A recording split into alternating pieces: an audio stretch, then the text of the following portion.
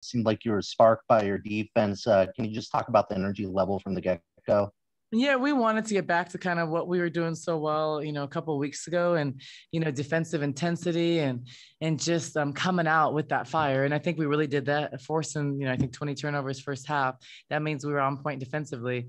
Weren't able to convert at all times, but definitely I think really good job trapping their ball handlers and forcing them to be uncomfortable. And they had a really tough time getting into their sets. And then Trinity was pretty phenomenal tonight. She got off to, I believe, 7 out of the first 9 points. She just seemed to play with a different motor out there today. Yeah, she did. She said, I said, what did you eat, Trinity? She said, Coach, I'm not trying to go home. So this is Trinity's first Pac-12 tournament. She was phenomenal. We got on her back and went going. I thought she did everything, hitting threes, rebounding, brought us muscle and size inside. And what I thought she did a really good job was denying. I mean, she had 6 steals. So phenomenal performance by her.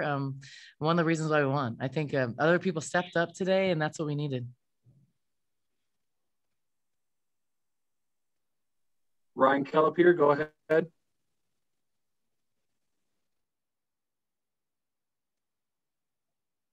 I can't hear anything, Ryan. There.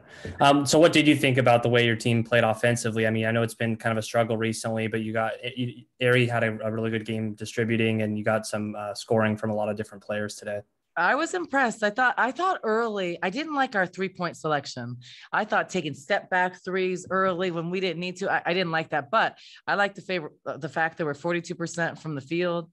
I'll live with this. I didn't love their offensive rebounding, but I think besides that, I think our offense was good. Different people stepped up.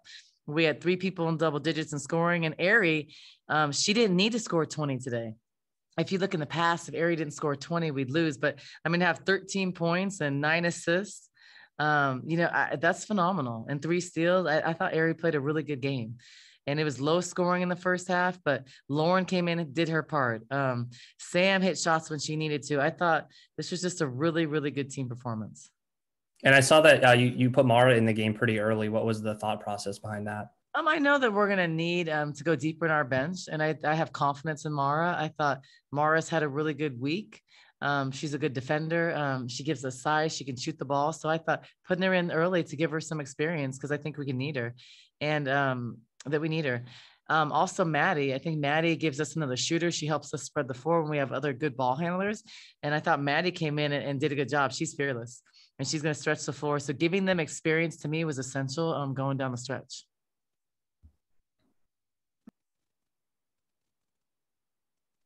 Michelle Smith, go ahead. Hey, Adia, do you think that if there's a decent chance that defense might win this championship for somebody? I mean, if you look at the 3 teams that are in the semis, and, we don't know how the 4th game's going to come out yet, but every one of these 3 teams plays really solid defense in their own way. Do you see like that this championship could win on a great defensive performance? I think defense can be a factor, but I think that you got to be able to defend. You got to play great defense, and you got to be able to convert. I think defense will be a staple. I think UCLA, you look at, Stanford plays great defense. But I think that you have to be able to hit shots. I think especially when you're meeting like another good defensive team, you got to be able to convert. I thought we turned them over a lot, especially in the first half, but then at times we weren't able to convert. So you got to be able to score. I mean, that's the name of it. But the defense, I think for us, we're not going to be a 45% 3-point shooting team. That's not our identity, but we're going to defend. So I think for us, hitting the shots, getting the shots that we want, it doesn't have to be threes, getting the shots how we want them off of our defense, it creates easy scoring opportunities for us. So potentially it could be, if the defense is better than the offense, right?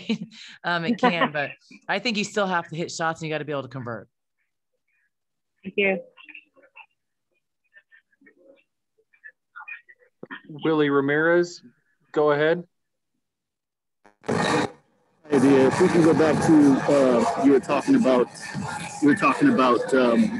getting your players in early, getting some minutes. In the previous game, Tara had sort of said the same thing. How it's a precious commodity, sharing the wealth in terms of the minutes played because of the bracket, this type of season that everybody's endured, and that going deeper on the bench and getting everybody out there as soon as possible. I think he had 8 players in double-digit minutes tonight.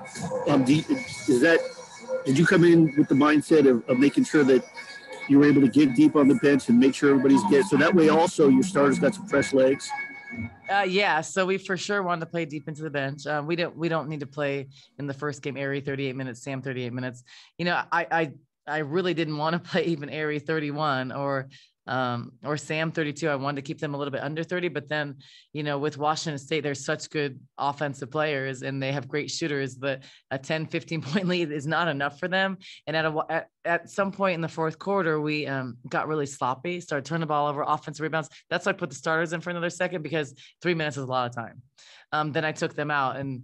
But I think that resting people, not having them play 40. And it's a challenge because Washington State, their main players played 40 minutes yesterday. So it's a lot. I think that, that did affect them. I think for us, this is low minutes. We got to be prepared to play multiple games. So I think this was a good, it was good for us not playing, 38, 40 minutes. PJ Brown, go ahead. Hi, Adia. There was a story that came out from ESPN recently that called Trinity one of the kind of unsung heroes that she could be going into this postseason. Do you see that? And did you really expect, I know that she has her moments. Did you expect her to go all out today and have this type of performance? I did. I did expect her to have a presence. I expected her to be aggressive. I mean, she wants to win. So if I tell Trinity, you're not going to shoot, you're just going to set screens and rebounds, she will do whatever it takes to win. She's selfless, and that's just who she is. If she wouldn't have been hitting her shots, she would have been trying to set great screens and do other things. But she had it going. I love the fact that her teammates found her and looked for her. And I'm not surprised. I'm actually really impressed, and I'm happy because I think she can do this every game. And I like the fact that Kate and the guards, Sam, Aerie, Bendu were looking for her, feeding her, helping exploit the mismatches. So, I always say, if someone's hot, get on the ball, feed the hot hand. And I think we did that today with her. And I'm proud of us because we were just trying to do whatever it takes to win. And your defense today, you started out strong and then it really picked up in the next 2 quarters as you held them to 5 points each quarter. I know that you were talking about how this week, you had, they were hungrier and you felt that from them. What was it that they sort of were able to kick it up a notch? Even though they were playing Arizona defense already? I think for us, it was it stung. Losing to ASU last week, it stung. We didn't play well. ASU played really good. They were focused. So I think that was a good reality check for us. And how were we going to respond and bounce back? So I said it before, I'm kind of glad we lost them versus losing now. Not a loss I wanted, but I think it was a learning lesson to show that you can't overlook anybody. You can't not come in intense. You can't get on your heels right away at the beginning of games like ASU made us do. So wanted to come out with that sense of urgency, that dog mentality. And I think we did that. It wasn't a perfect game for us, but I thought defensively, we were pretty solid. We made mistakes like we're going to, but we had passion plays, we had hustle, we fought. And, I'm just proud of how we responded after the game, because we could have kind of just said, okay, we're not playing well, do it. But I thought they responded well and different people stepped up.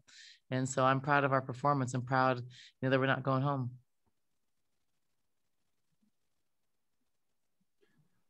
Javier Morales, go ahead. Hey, Adia. Aerie, 9 assists, only 3 turnovers. She had some trouble scoring, but made up for that with the way she distributed. Was this one of her better games where you saw her as a facilitator? It is. I thought some of those I didn't like some of the threes she set up for, but they were in and out. And I think the step back threes, I would have probably changed a couple of those, and she knew it, but they felt good. So, I'll live with that with her. I trust her. But I thought she played a phenomenal game. I thought she set up her teammates. I thought she called the right things. I thought she put people in good situations to score. Almost a double-double. If you would have, a month ago, we couldn't have won if Aries scored 13 points. But different people stepped up, and that's what it is. That's what it's about this time of year. So I'm proud of her. A +6 assist to turnover ratio. And 3 steals and five rebounds. I think that's a great stat line. She played a really good game. You don't have to score 20 to impact the game and make a difference and help us win. And she did that tonight. And can you please comment on Maddie Connor coming in and stroking that 3-pointer? Well, if you guys would have seen Maddie in practice the last couple of days, she was just doing that. We had her playing at some points in the game, Legger Walker, and she was just shooting like Legger Walker does, and hitting threes and just, killing it the last couple of days. So she's still learning our system. She still has ways to go, but she wants it. She's hungry. She puts in the work. She's a gym rat. So I knew down the stretch she'd be able to help us. So I'm so glad she hit that 3. The other one was kind of in and out, but she's a shooter. She'll bring us more, offense on the perimeter. You have to guard her. And so, I'm impressed with the way she played. All right, we have 2 more. Troy Hutchison, you're up first, followed by Willie Ramirez. So Troy, go ahead. So, Coach, what was the message at halftime? You guys were up by, I believe, 8, and you guys forced 22 turnovers or 21 turnovers. What did you guys talk about in the locker room during that break? The up 8 is nothing. Play it like it's 0-0 second half. They're a really good team. They can score in bunches. They score fast. So they're good. We know they usually have big third quarters. And I told them to remember what happened at Washington State. We were up by 19, lost the lead, and then ended up losing in overtime. So we don't want to repeat history. Go back and how we started the game, that same intensity. And I think we did that. But another thing I want to point out, Helena Puello, she wasn't shooting the ball today. Okay, it wasn't her night to shoot, but 6 rebounds, 5 steals, and 1 turnover, 1 block. That's a phenomenal stat line. That is a +23 efficiency, and that's a way to help your team without scoring. So all those little things matter. But yeah, at halftime, an 8-point lead against Washington State is not enough. They're a really good team. And then defensively, you guys did a great job against the Legger Walker twins. Last game that you just mentioned, the game in Pullman, they dropped 31 points on you guys today. They scored 22 and shot 22% from the field. What went into that defensive effort? Well, them forcing them for 6 of 27, that's the defense we wanted. Those sisters are really good. Crystal is so experienced. She runs the team. So I think we put a lot of pressure on her, but we had to turn her over and put pressure on her to, kind of try to take her out of the game. Every game against us, she hits these threes. It's like at the end of the shot clock, it's, I don't know. It's just hard. I don't know how she makes those. She's such a good player. She's so smart. And then Charlize is just a scorer. We wanted to make sure as a team, we made her work. I thought we did a really good job against her. It forced her 2 for 17, 1 for 4 from the 3. That's what we wanted. And we knew we had to do that to win the game. So I thought great team effort against her because she's a good player and she demands that. So very good by our defense and forcing her to be uncomfortable because she's that good, but we had to throw different things at her. All right, and we'll wrap it up with Willie Ramirez. Hi again, Adia. So an Arizona women's basketball trip to Las Vegas would not be the same unless I asked about Sam Thomas, of course. And you just mentioned how players don't need to score 20 to have an impact. Sam had 7 points, but she did so much of the blue-collar work, the grinding work, the dirty work. She was on the floor. She gets her hands in people's faces. She's rebounding. She does so much. You just talk about the impact that she continues to have and just what it's been like to continue to see her thrive and do all the things that need to be done so the stars can do their job. It's very difficult to take Sam off the floor. Sam is consistently doing these things. I wish we would have got her more than 4 shots, but she plays a 1, 2, 3, 4, 5. She rebounds. She always guards the best player. She takes care of the ball. She runs great offense. She's consistent. So having her and Ari off the floor at the same time is hard. But Sam, she does that every day. So she never doesn't do that. And when she's scoring, it's even a plus for us, but she plays phenomenal defense. She talks, she's a leader on the floor. So all those things make her so valuable. And, you know, it was out today that she's a Scholar Athlete of the Year. So that's phenomenal too, because she does it on the court, off the court. She's just a player that I wish I can clone and have some more of her. And I wish I could keep a player like her every single year for my whole career. But she's a great teammate. She's a great leader. And she's just a great basketball player. All right. That's it, Coach. Thank you. Thank you.